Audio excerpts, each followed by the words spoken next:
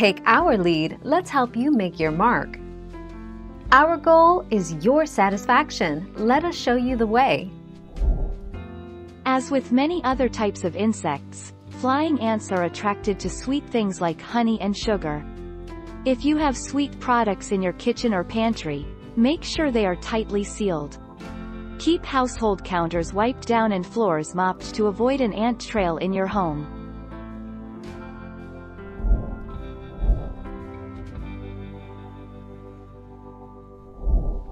Take our lead. Now, if you see a swarm of flying ants inside of your home, this probably means you have a colony of ants living inside your wall voids, or nearby on your property.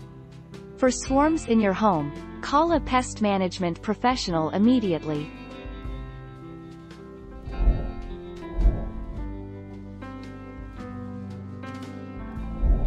Make your mark, take our lead.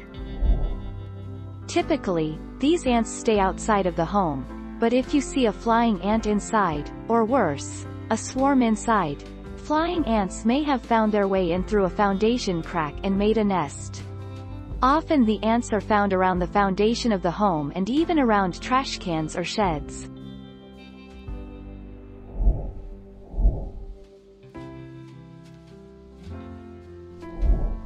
Take our lead. Controlling the flying ant population at your home can be challenging to do on your own.